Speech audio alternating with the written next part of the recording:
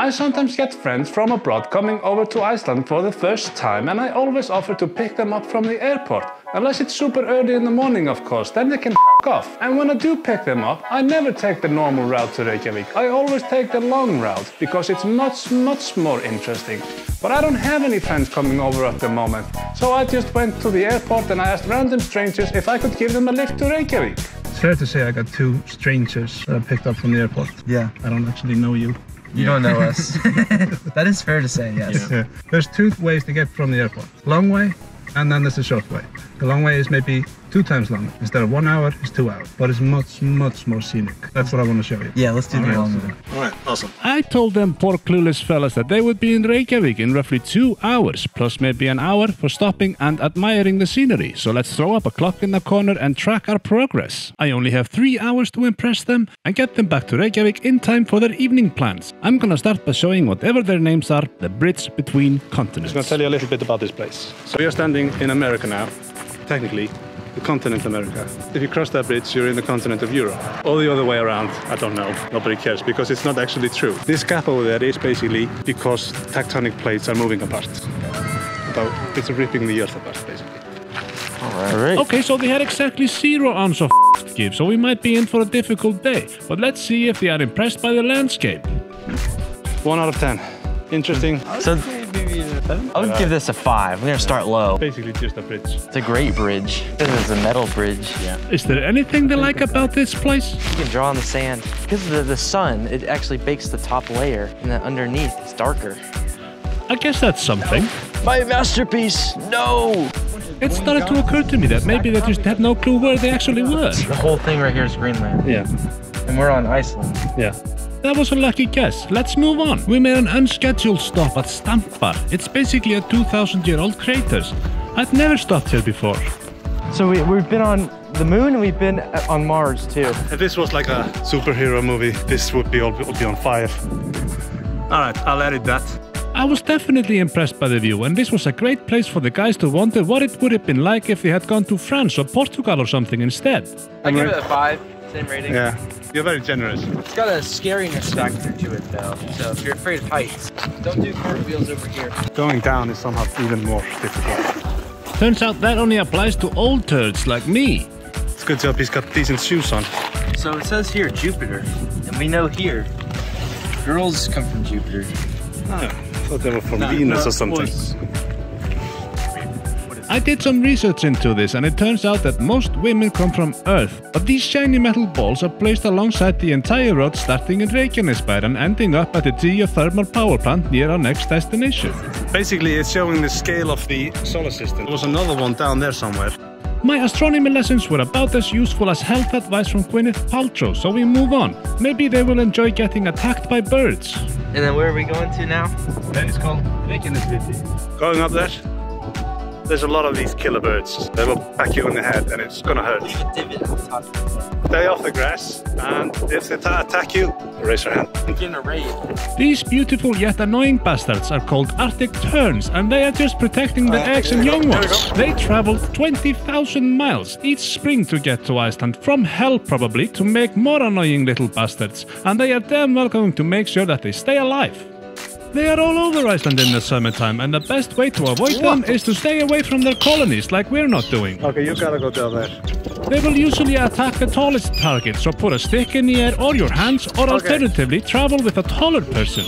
I think this is a great place to do the ratings. This is a 2 out of 10. Why? 2 out of 10. Killer birds. I'd say without the birds, a 7. With the birds, maybe a 5. I'm not taking the attacking birds too much. Well, they hadn't seen the other side yet. That's gotta deserve more than a 5 out of 10. Oh yeah, that's like it. What do you think, Alex? 7? That's not better. Okay, so they didn't like getting attacked by the Arctic Terns. So let's move on to a place where there are no birds, because we killed the last one. According to legend. Last great big dumb auk was killed because he was stupid and couldn't fly. This place is called Valahnúkamöl. I want to see if you can say it. Falcon. Say it again. Valahnúkamöl. Valahnúkamöl. Not even close. Valhalla. Yeah, it's actually Valhall, just saying. You can actually climb up there. If you're getting some value from this video, and you think others might too, This is where it gets scary. how about hitting that like button for the blessed YouTube algorithm? I'm beginning to think that John and Eric might be starting to become impressed. Holy guacamole. Wow. But we will soon find out that their rating system is somewhat flawed. Bird.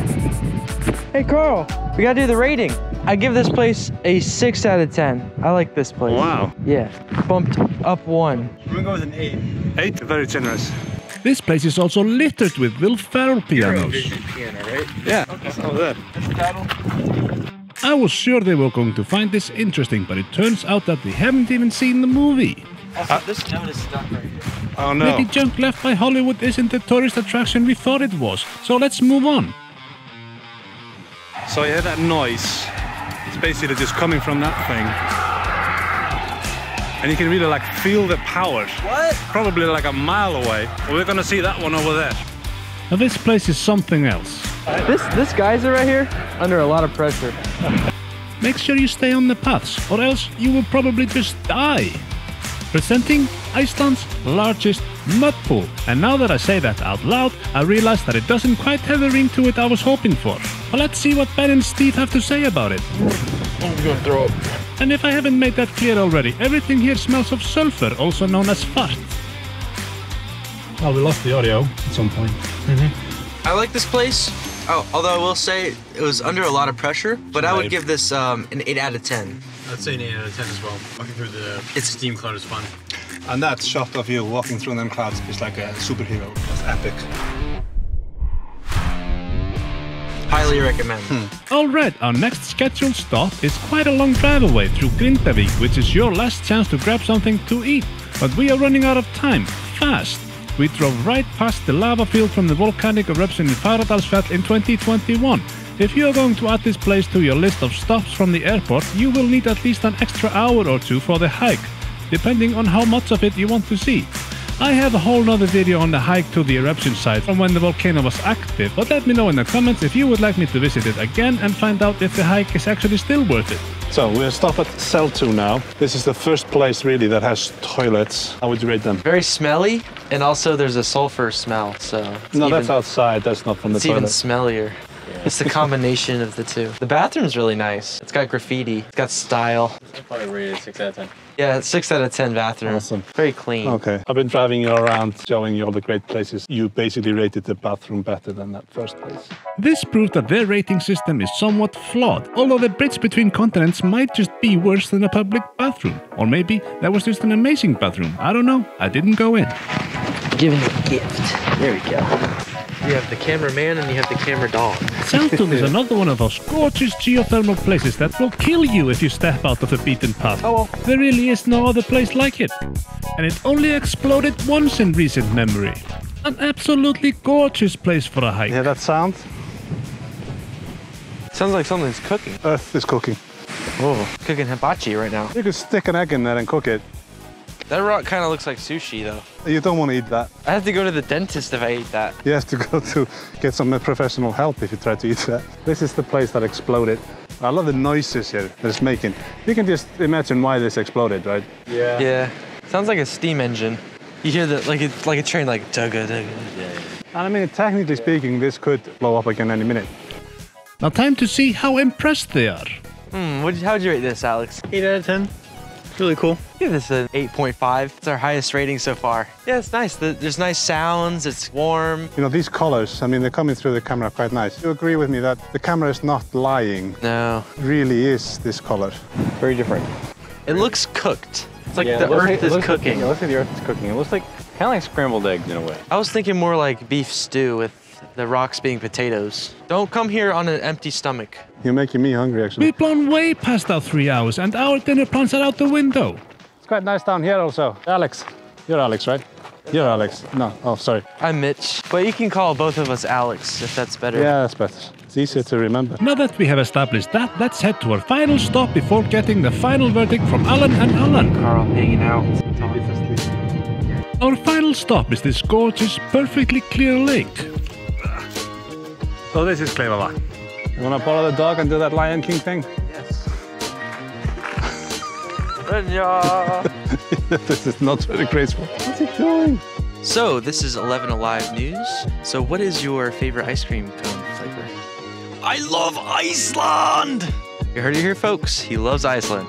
Back to you, Jeremy. Still kind of smells like sulfur, so I'll give it a 5 for the smell and a 7 for the view. I'll give it an 8 for the view.